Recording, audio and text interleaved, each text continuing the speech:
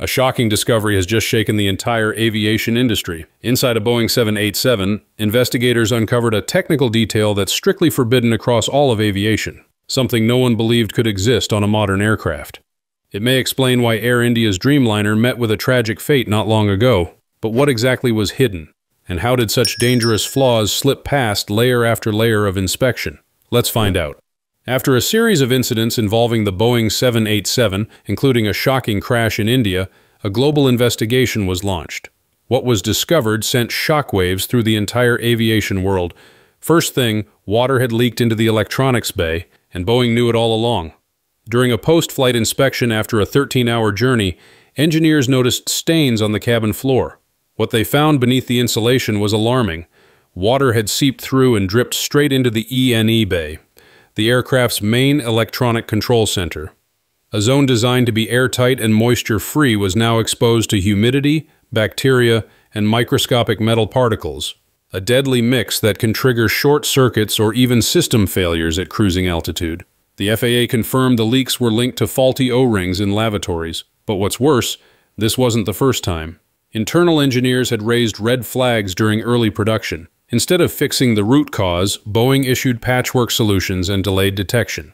Now, the fault lies hidden, deep beneath the cabin floor, in a place almost no one inspects unless disaster strikes.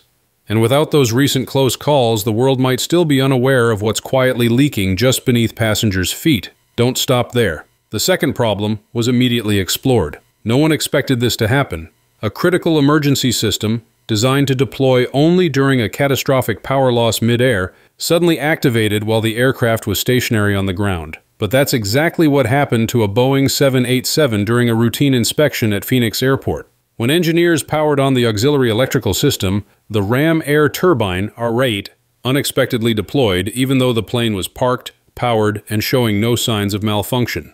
The RAT is a last-resort emergency turbine that supplies limited hydraulic and electrical power only when the aircraft suffers complete power loss mid-flight. If it activates without reason, it's not just a malfunction, it's a life-threatening red flag. After that, an internal investigation traced the problem to a faulty central power converter, which falsely interpreted the situation as a total power failure. As a result, the system automatically triggered survival mode. Had this happened in flight, not only would the RAT deploy, but the aircraft could also cut off communications, lose navigation, and switch its entire autopilot system to emergency mode. A single false signal like this could cause a 250-passenger jet to lose control in midair. But what's truly shocking is this: Boeing had already identified this issue during testing and chose to hide it. They sent no alerts to airlines. They didn't issue a software patch. No recall was initiated. Instead, they gambled with passenger safety to protect their reputation. And that was only the beginning. What came next would shake engineers even further, because it pointed not just to an electronic flaw, but to a potentially fatal structural weakness inside the aircraft itself. That is when the third failure also emerged.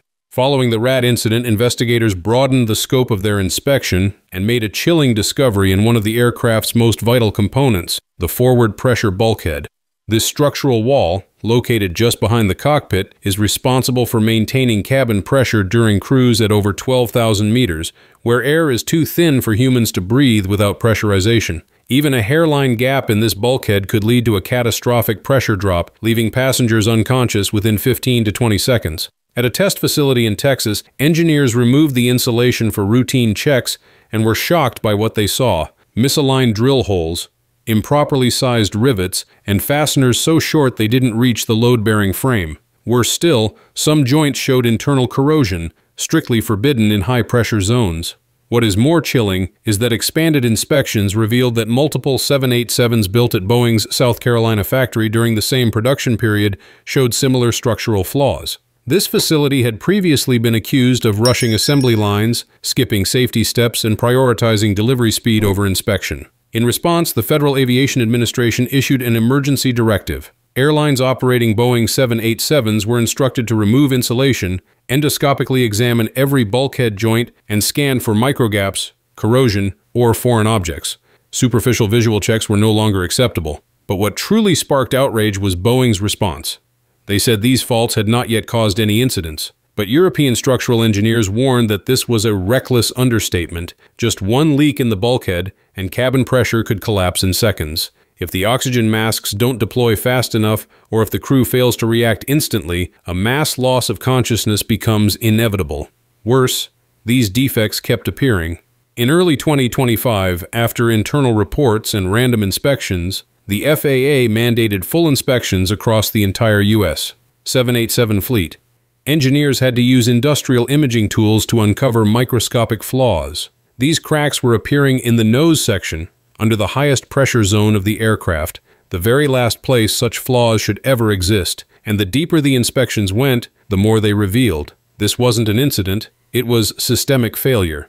Despite Boeing's claims that over 120 fuselages had been repaired and that the infamous Shadow Factory, a secret site for patching defective parts, had been shut down, whistleblowers disagreed. One engineer, Sam Salapur, revealed that repairs didn't follow safety standards. He alleged that misaligned joints weren't properly reassembled, but instead forcibly compressed using brute force, a shortcut that could lead to gradual structural fatigue, especially during takeoff and landing.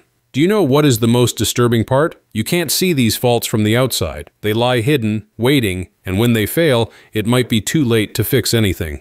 These two problems, a life-saving system activating on the ground and a life-preserving wall built with fatal flaws, expose a terrifying truth. What else is hidden beneath the sleek exterior of the Dreamliner?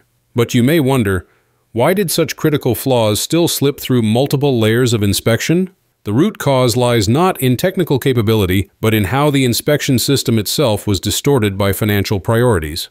When those setting inspection schedules are not engineers but managers pressured by delivery deadlines, safety checks become symbolic. Some inspection phases were trimmed, reclassified as random audits, or fully delegated to supplier reports. The result is systemic flaws repeatedly passed undetected, replicated across airframes, and quietly spread. What alarms observers is not just the severity of each individual issue, but the recurrence. A vicious cycle spanning over a decade. Flaw detected, quick fix, aircraft continues flying, then a new flaw emerges. The concern is no longer about the nature of one problem, but the speed at which new ones appear, as if every time the technical lid is lifted, another hidden issue awaits discovery. From the moment it entered service, the Boeing 787 faced its first major crisis. Any discussion of Dreamliner defects inevitably recalls the 2013 battery fiasco, a crisis born from what Boeing once hailed as a technological breakthrough: lithium-ion batteries. The aircraft's main battery system was found to overheat, catch fire easily, and potentially explode under high-pressure conditions. The entire global fleet of 787s was temporarily grounded. Major carriers like Japan Airlines and United Airlines reported severe issues with the wiring systems near the battery compartment, citing risks of thermal leaks and electric discharges in areas lacking adequate cooling. The situation peaked during the summer of that year when a fire broke out in the battery bay of an Ethiopian Airlines 787 parked at London Heathrow. Investigators later determined the cause: poorly insulated wiring located directly beneath the battery, creating conditions ripe for sparking and short circuits. But the flaws weren't limited to internal design. Another deeply troubling factor was that not all components of the Boeing 787 were made by Boeing. A significant portion of production was outsourced to international suppliers, a vulnerability in itself. According to a Reuters investigation, subcontractor MPS in Italy delivered substandard metal parts used in structural load-bearing zones beneath the aircraft's floor, critical to supporting both the passenger cabin and cargo hold. It's estimated that up to 500 Boeing Dreamliners may have been fitted with these faulty components. If these low-quality alloys weaken slowly under constant pressure and remain undetected, a catastrophic failure could occur without warning. Worse, just a few years later, between 2020 and 2024, numerous aircraft were found to have structural gaps in their fuselages. Instead of issuing a public recall, Boeing quietly created shadow factories, secret workshops where over 120 fuselages were dismantled and patched up out of public view without informing the flying public. And then, by early 2025, when it seemed the problems had been resolved, the forward pressure bulkhead issue resurfaced. The FAA immediately issued a mandatory inspection directive. Once again, a system assumed to be stable showed signs of fracture. Every fix seems to lead to a new problem, as if this aircraft always holds yet another fault waiting to emerge. As a result, serious incidents have continued to occur. The case of Flight AI-171 is a chilling example. What has caused Boeing, once a steadfast symbol of trust in aviation technology, to become a name that many now hesitate to embrace, even respond to with unease? There was a time when Boeing embodied a pioneering spirit and absolute reliability. From the legendary 747 that ushered in the age of intercontinental travel, to the Dreamliner 787, a technological marvel with a lightweight frame, high fuel efficiency, and superior passenger experience. The phrase, "If it's not Boeing, I'm not going," was once a proud motto of those who placed complete trust in the company. But now, the sentiment has flipped. Increasingly, worried passengers are heard saying, "If it's Boeing, I'm not going." This shift wasn't triggered by a single technical fault, it's the result of a management culture that veered off course. After the merger with McDonnell Douglas in the 1990s, Boeing entered a new era, one in which decisions were no longer made on the factory floor, but in boardrooms driven by profit. As delivery deadlines and quarterly reports became top priorities, stringent inspection procedures and safety warnings from engineers began to be seen as obstacles. Many experienced engineers tried to speak up, raising alarms about flaws in assembly and component checks, but they were reassigned, reprimanded, or forced out. Some became whistleblowers, a last-ditch effort to prevent disaster. Meanwhile, internal inspections were shortened or turned into mere formalities to keep deliveries on schedule. Boeing repeatedly asserted that the reported flaws did not compromise flight safety and that the fleet continued to meet all operational standards. But trust can't be maintained by statements alone. When the FAA, once Boeing's close technical partner, began issuing independent inspection directives, and international airlines started hiring external experts rather than relying on the manufacturer's data, it was clear that a crisis of trust had taken root. Once an icon, Boeing now finds itself struggling to reclaim its identity in a world where trust, once lost, is one of the hardest things to restore. Meanwhile, Airbus, Boeing's greatest rival, is quietly reclaiming market share. The A350, known for its stable design and absence of scandal, is increasingly becoming the preferred choice of airlines around the world. These are just FLIG AVIA's perspective. How about you? What do you think is the real reason behind Boeing's downfall? Let us know your thoughts. Thank you, and may you always have safe flights.